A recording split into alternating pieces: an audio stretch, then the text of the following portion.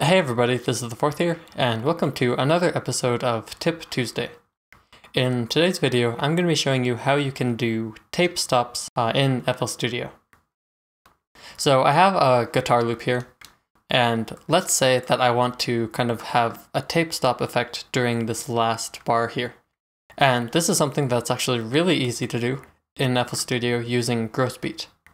So what I'm going to do is I'm just going to kind of select this section because this is where I want it to happen, and it allows me to easily play it over and over to test how it sounds.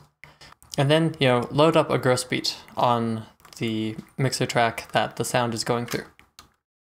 So I've already done that. The sound is linked through this track, and there's a Grossbeat on it. So once you have it all set up, what I'm going to do is I'm going to go into the basic one and just kind of delete all these points, because this gives me a nice starting point for the envelope that I need to draw in for the tape stop effect.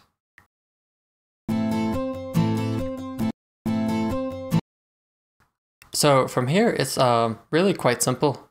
Basically, all you want to do is kind of drag a point down and make it one of the single curve options,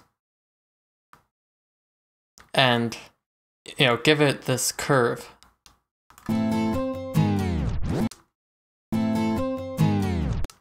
And so you can determine where this starts by adding another point and having it all the way up at the top.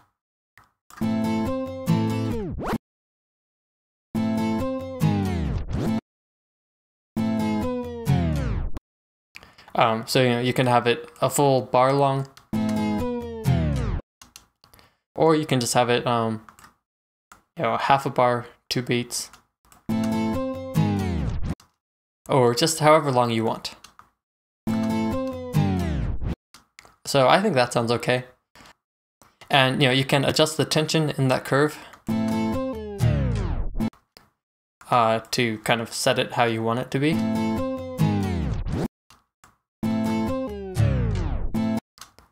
And you can also adjust how far down it goes by adjusting that last point here. So I think this sounds okay to me, except it does have kind of a reversing effect at the end there.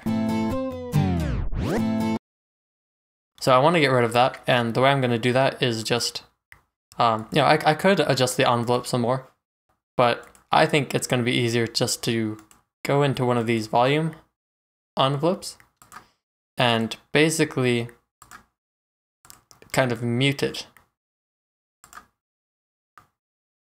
as it starts to reverse. So I'm gonna set up like this and see how that sounds. So I still hear a bit of that reverse, so I'm gonna take this point back a bit. Still hear a tiny bit. So that sounds about right to me. And now if I go back to kind of the full playlist, you'll hear one problem is that it's kind of doing the tape stop over and over.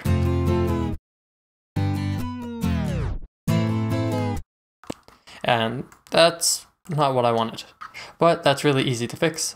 Basically, I'm going to go back to the empty on each of these and right click, create automation clip, right click down here, create automation clip, and then I'm going to select kind of the first one because that's what I did it in, and copy the value, and then the bar that I want that to happen, I'm going to paste that value, and I'm going to select it to hold. And I'm going to do the same thing for this one. It should be the same value, but I'll just copy it just to be safe.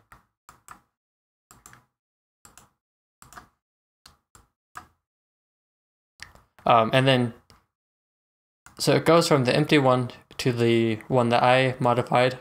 And then if I want it back to the empty one, I can make another point all the way down at 0%. So now it should only have that tape stop effect happening right where I want it.